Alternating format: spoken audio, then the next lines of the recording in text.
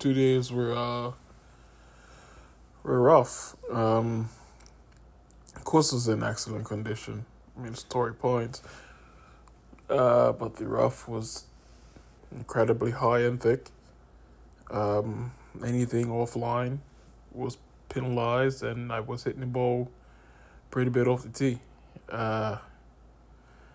Everyone struggled, it seemed, but I know for me, I can't blame the difficulty on the course on how bad I hit my driver. I just need to get back to work and sort out these issues with my driver, and everything will be okay.